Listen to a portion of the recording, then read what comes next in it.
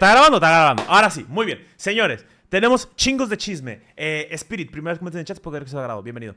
Hace un par de días, antes de ayer más concretamente, me empezaron a funar a mi queridísima Florencia Guillot. Florencia Guillot, para quienes no la topen, pues es una morra que, pues, según yo empezó haciendo TikToks pues, válgame la chingada, en TikTok, durante la pandemia y la madre. También tiene como que su canal de YouTube y sus otras redes sociales, pero como que su fuerte, pues es el TikTok, güey, ¿no? Es la típica TikToker. A mí los videos de ella me mamaban porque ya les he dicho que uno de mis gustos culposos son los videos, pues, de gente maquillándose, güey. No sé por qué. Son como los videos estos de cuando tratan el metal, metalurgia, no sé cómo se llama, que están como que pegándole a barras de metal y haciendo como que figuras y la chinga. Soy muy fan de eso. Y también de, pues, los videos de maquillaje, güey. No sé por qué. Pero los tutoriales de maquillaje me apendejan y entro como en un limbo de estupidez y me quedo viéndolos. Y puedo estar perfectamente una hora viendo videos de morras y morros maquillándose porque, no sé, güey, esa madre me emboba. Entonces, me gustaba un chingo el contenido de la Florencia. Y hubo una época, no sé si se acuerden, hace tiempo mi comadre subió este video a su TikTok en el que supuestamente como que la habían acosator, vamos a escuchar qué fue lo que dijo mi comadre. Intentando grabar un video en la calle hasta que me pasó esto. ¿Puedes creer que ni siquiera llevaba 5 segundos en la calle cuando pasó este carro y este viejo rabo verde me hizo una cara que la verdad es que me incomodó muchísimo? Obviamente la cara que me hizo fue sabroseándome. Lo más irónico de todo... Esto lo vimos en su momento cuando salió, lo vimos en directo porque tratábamos como de detener en el frame adecuado la cara del señor y pues la neta la cara no se le veía. Es que yo me salí a la calle para grabar un video para una campaña acerca del acoso callejero y justamente me pasó eso en la calle. Puede ser desde un chiflido, una mirada, hasta ya un acoso físico. Siento que desde que estamos muy chicas hemos de cierta forma normalizado estar en la calle y que alguien nos chifle, nos diga mamacita, nos diga guapa y que sea un completamente extraño. No hay que normalizar esto, no es correcto que nadie te haga algún tipo de insinuación o te haga algún comentario acerca de tu físico. Pero te quiero decir que no estás sola y no estás solo, hay personas que nos pueden ayudar en esto, tal como es la marca L'Oréal París con su iniciativa de stand-up. Y bueno, aquí ya empieza con el AD y tal, güey, ¿no? Y pues tiene, o sea, todo el video sobre este tipo de temas, pues... feministas, güey, ¿no? El típico tema así feminista y la chingada, güey, ¿no? Entonces como que, bueno, en su momento ya hicimos burla de eso. O sea, ya nos reímos y ya fue así como de que... qué exageración, pero bueno. El punto es que a mi comadre la empezaron a funar. Ella tiene un podcast, la neta no sé cómo se llama el podcast, pero ella tiene un podcast y salió este clip en el podcast donde pues sale ella y no mames. Cuéntenos, por favor, cómo se conocieron, porque tienen una historia que la verdad está muy llamativa, así que quiero que nos cuenten todos los detalles. Yo le llevo a Pau entre 13 y 14 años. Fue en un viaje que él iba con sus amigos, yo iba con mis amigos. Yo no le veo ningún problema, o sea, que el señor tenga 44 y que la chica tenga 30, no le veo ningún problema, no pasa nada, pero... Al final terminamos coincidiendo. Empezó a fluir rarísimo, ¿no? Porque obviamente estábamos en canales distintos, te digo, nada que ver. Yo iba, para que me entiendas, yo iba en secundaria. Y Mau ya graduado. Y ya Mau, chambeando, no, sí. Mau ya chambeando. No creo cuando... ¡Ja! ¡Ja! Se los voy a poner otra vez. Distintos, te digo, nada que ver. Yo iba, para que me entiendas, yo iba en secundaria. Y Mau ya graduado. Y ya Mau, chambeando, no, sí. Mau ya chambeando. Me acuerdo cuando yo estaba en secundaria y, güey, yo veía Floricienta, ¿sabes? O sea, Claro. era una ñet, ¿sabes? Pero, por ejemplo, cuando ustedes se conocieron, ya sabían la edad de cada uno. Sí, Sí, siempre todo hubo fue claridad sin- desde el sin- principio. ok, sí. Bueno, yo tengo un hijo. No, Sí, Factor sí. importante la Factor historia. importante. En cuanto la conocí, nunca dije, estoy platicando con una escuincla, una chavita. Y yo tampoco lo vi, dije, ay, este señor, ¿qué? Bueno, yo así de qué está pasando, porque insisto, todo pintaba para que no pudieran suceder las cosas. Que aparte me imagino... Ya, Simón, tú 28, ella 14, hay algo bien importante que dictamina que no se dé. Se llaman leyes, pero bueno. el shock de ustedes y aparte súmale el shock de pues, la sociedad o su círculo cercano. Sí, todo eso influyó muchísimo. Las familias, ¿cómo lo tomaron? No, pues mi papá vive fuera de México y tuve que hablarle y decirle, oye, pa, ahí voy, te quiero presentar a mi novio. Pero tu mamá, ¿qué dijo, Pau? O sea, tu mamá no lo terminó de aprobar, ¿o sí? Al final ya no. En general me quería poner muchas trabas. Bueno, y al final, en lo que terminó todo fue que ¿Te saliste de tu casa a Me los salí de mi 18 casa. años? Yo ya contaba los segundos así de que cuando cumplo 18 para irme de mi casa.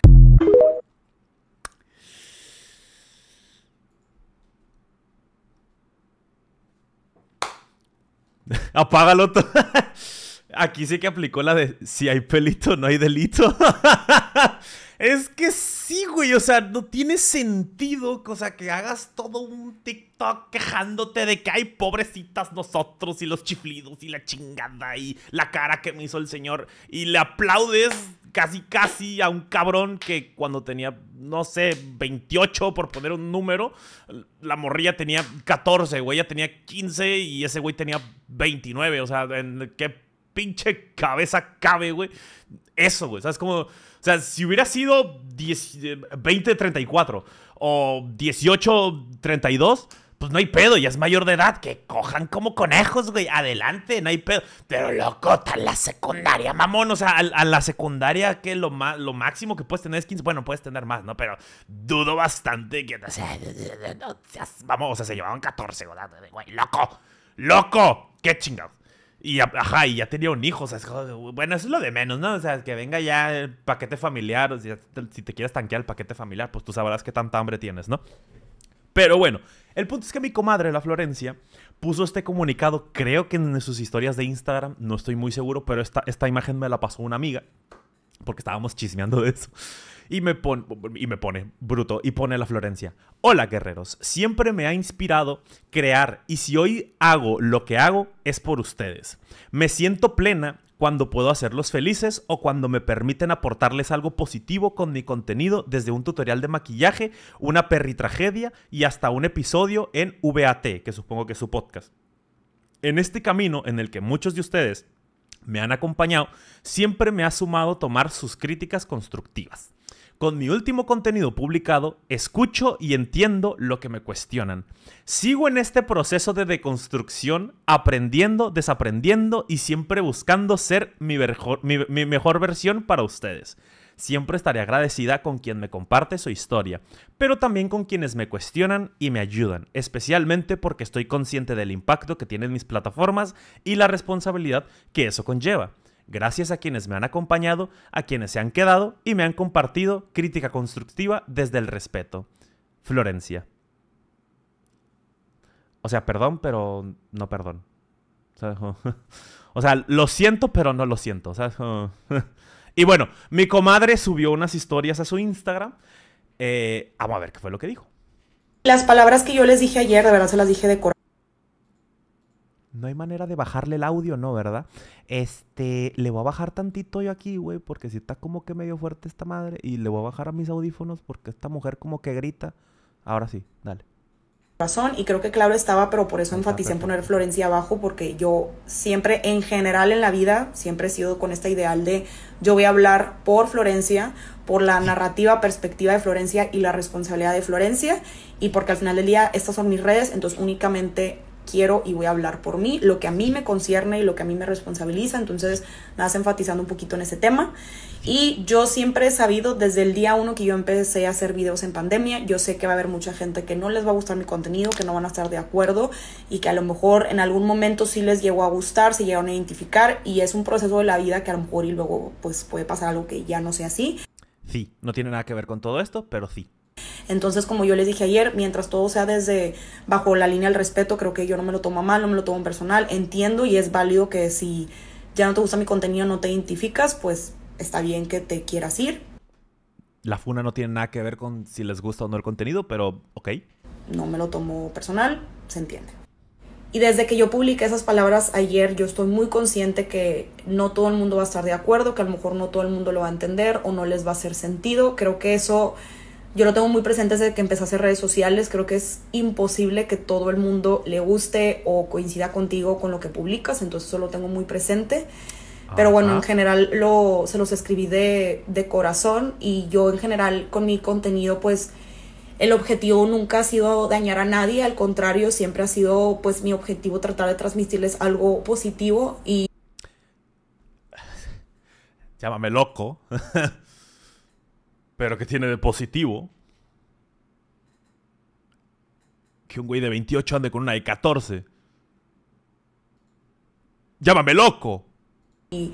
Créanme que yo no soy la misma Florencia de 2020 que empezó a hacer contenido, ni soy la misma Florencia que ayer, ni que antier, ni que la semana pasada. Creo que todos los días nos sirven para ser mejores personas.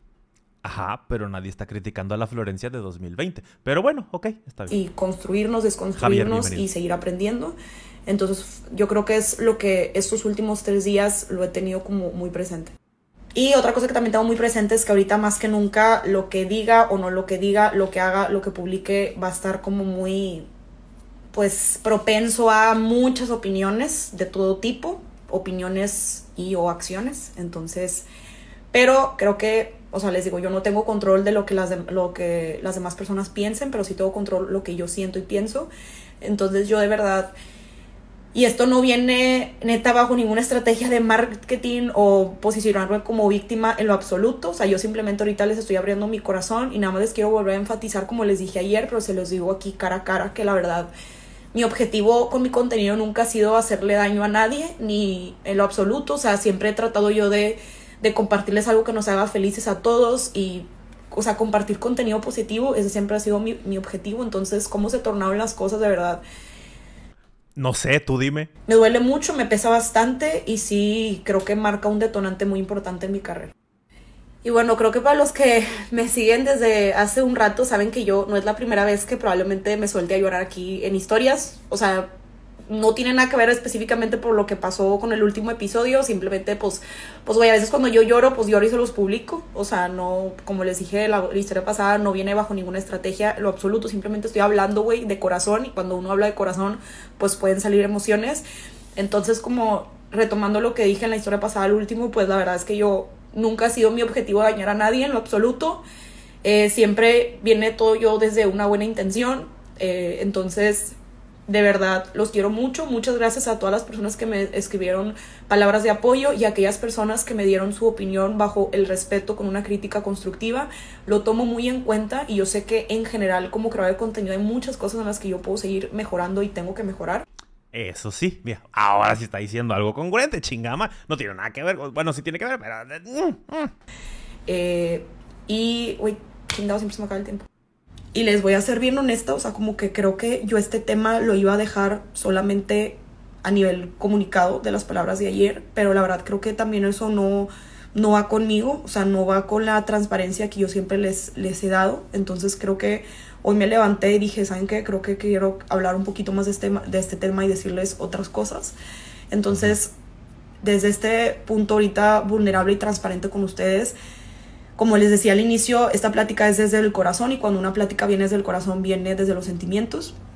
Estos últimos días yo he pensado, razonado, pero también he sentido bastante. Entonces, les quiero decir y les quiero ofrecer una disculpa si con mi último episodio de Vete a Triunfar dañé o perjudiqué a alguien directamente. La verdad es que mi intención nunca fue lastimar ni perjudicar a nadie ni transmitir un mal mensaje, al contrario.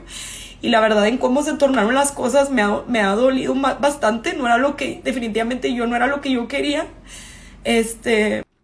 Vato, es que, o sea, creo que no está tan difícil, güey, ¿sabes? O sea, ¿saben qué, raza? La cagué, o sea, en el momento que grabé el podcast, pues no me puse a analizar, no saqué las cuentas porque, pues, estaba, o sea, se me hizo bien curioso el tema, cualquier cosa, güey, ¿sabes? Como que se me hizo bien curioso el tema, güey, y estaba tan entrado que no me puse a hacer las cuentas y no me di cuenta de que, pues, era un güey de 28 con una morra de 14, es como, o de 29 con 15, o 13 con 17, como sea, el punto es que está secundaria y el otro güey ya con 28, como... La cagué, sorry, sí es cierto, o sea, pues... Ahora que lo pienso en frío, sí está bien raro el rollo, o sea, sí está bien, pues, no pedo, pero, o sea, tiene otro nombre, pero pues sí está bien pedo el pedo, entonces sí está bien pedo el pedo. Es que no quiero decir la palabra porque YouTube me lo pone en amarillo el video, pero ajá, el osito pedo, ajá, sí, eso, o sea, sí está así como bien, pues, pinche raro. Ya bajé el podcast porque, pues, a la fregada, no quiero que esa madre se siga reproduciendo. Sorry, la cagué, para la otra voy a ponerle más atención a mi contenido y ya está. Así de fácil, güey, es todo, o sea, porque, o sea, ¿para qué cantinflear, güey? O sea, ¿para qué, o sea, qué necesidad hay de tanta pinche voltereta? Entonces les digo, no era algo que yo quería que se tornara en esto y otra idea, otro mensaje que yo quiero transmitir aquí, que yo también se los he transmitido por otras ocasiones, es que creo que una cosa, o sea, en general los creadores de contenido hay como dos líneas, ¿no? O sea, la línea personal y la línea laboral. Entonces yo ahorita en el último episodio de Vete a Triunfar creo que me concernía mucho hablar también porque pues esto es como la parte laboral de Florencia. Pero creo que con otras situaciones, por ejemplo, cuando yo terminé mi relación hace poquito, pues me pidieron muchas explicaciones, me pidieron que les contara por qué, y yo elegí no contarles porque es mi vida personal y yo no tengo por qué dar explicaciones de las decisiones que yo tomé en mi vida amorosa o con mi... Tartaja, en la comunidad de la belleza sí se habló mucho sobre la relación de Pau Florencia y su esposo.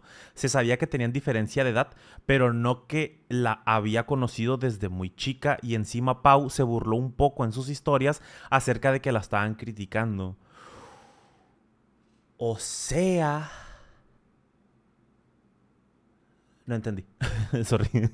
¿Qué tiene que ver el exnovio en todo esto? Familia o con mis amigos, pero creo que sí tengo yo una responsabilidad de dar la cara cuando concierne temas laborales. Entonces, diciendo esto es también porque yo elegí hablar, y obviamente con mis invitados yo siento siempre mucha responsabilidad y mucho aprecio porque aparte ellos no tienen ninguna recompensa tangible, ellos me están regalando su tiempo y confianza. Pues, de grabar más episodios para el podcast, entonces yo de verdad siempre les tengo mucho agradecimiento y aprecio a cada uno de mis invitados en general desde que yo empecé el proyecto de Vete a Triunfar, porque me dan su tiempo.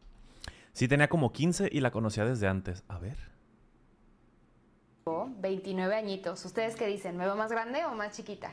Actuar en la escuela. Mi esposo y yo nos conocimos en Acapulco y fue amor a primera vista, aunque suene muy cursi, se los prometo que fue un flechazo instantáneo. Y desde que nos conocimos no nos dejamos de ver. Entre novios que vivimos juntos y casados, 14 años. Toda una vida. Aunque llevo muchos años junto con mi esposo, apenas vamos a cumplir 3 años de casados. Sí, Beauty Addicts, sí esperamos tener hijos. Si haces las cuentas... Ella tenía 11 o 12... Con 11 no estás en la secundaria, no seas mamón. Ajá, con 11 no estás en la secu. 14 y el 29. O sea, sí cuadra el 14-28, o sea, la cuenta que he estado haciendo yo. Él fue a la fiesta de 15 de ella con su hijo. No mames.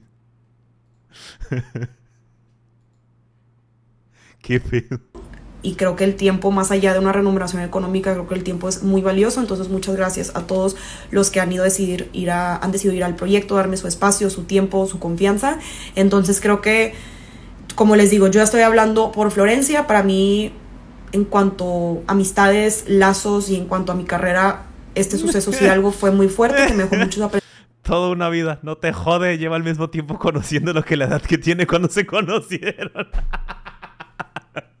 Aprendizajes, pero para mí pues nada va a cambiar como ya era antes. Entonces también quiero ser muy clara en que para mí este ya es el cierre de este tema, porque me queda claro que va a haber muchas personas que a lo mejor no se les haga suficiente y que quieran o estén esperando más de mi parte, más... Sí, ajá, o sea, la gente que quiere sangre va a querer sangre sin importar cuántas disculpas des, o cuánto perdón, o cuánto expliques, o ajá, Simón. Pero pues tampoco es como que haya explicado mucho, ¿verdad? Explicaciones, más información, pero quiero ser súper clara que para mí ya este es el cierre. Es lo que yo me nació decirles y lo que siento que yo quiero y tenía que decirles. Y me refiero a cerrar el tema públicamente, y ya para, vaya la redundancia, para cerrar y concluir, es que, como yo les dije ayer, a mí lo que más me gusta y me apasiona en esta vida, y si hago lo que hago es porque me encanta crear, entonces yo voy a seguir creando. Entonces, cuando yo me sienta lista, el día de hoy, el día de mañana, no sé, cuando yo lo vea pertinente, voy a volver al contenido normal. Y sí. Ay, su primera funa, güey, cosita, güey, ya recibió su primera funa, güey. Ay. Se los quiero decir aquí súper transparentes, sí he bloqueado muchas cuentas, no tengo por qué esconderlo, he bloqueado muchas cuentas, como yo les dije ayer, yo siempre voy a estar abierta a retroalimentación y crítica constructiva bajo la línea del respeto. Si hubo mensajes, comentarios de mucho odio, es por eso que yo en su momento también decidí restringir comentarios por respeto a mis invitados, porque no, al final del día yo no quiero dañar a nadie, ni a ustedes, ni a mi familia, ni a mis amigos, ni a mis colegas, a nadie. Entonces, pues sí, bloqueé muchas cuentas y voy a seguir bloqueando si yo siento que es la necesidad. Entonces, bueno, cerrado el tema. Los quiero mucho. Va. De verdad los quiero bastante. A todos mis guerreritos Banorte, a los Viejos guerreros, a los guerreros recientes, a los nuevos guerreros que se nos unan, a todos los quiero mucho. Sí. Y bueno, adiós. Adiós. Un placer. Se nota que es su primera funa, güey. O sea, con este comunicado, con las palabras en Instagram. Sí, se nota que es su primera funa, que está chiquita, güey, ¿sabes? O sea, chiquita en cuanto a creación de contenido. Creo que Florencia es mayor que yo. Cosa difícil, la verdad, pinche anciano que soy. Pero, ajá, creo que la Florencia es más grande que yo. Pero bueno, está chiquita, güey, es su primera funa. Entonces, ajá. No es su primera funa, ya la han cancelado desde antes. Sinvergüenza, hipócrita. Ok, ya, perdón. Mi primera funa. De mi primera funa, yo me salvé. Mi primera funa. Ok, ya, perdón. Los de YouTube, casi se me olvida. Vénganse para Twitch, cabrones. Directo todos los días, 6 de la tarde, hora de México. Este numerito de aquí, cuando llegue a 4 cifras. Si este número no llega a 4 cifras, T1 va a perder el mundial la próxima semana. Así que si no quieren que Faker pierda otro mundial, se tienen que venir para YouTube. Si no, va a ser culpa de ustedes. Ya lo dije. Con permiso.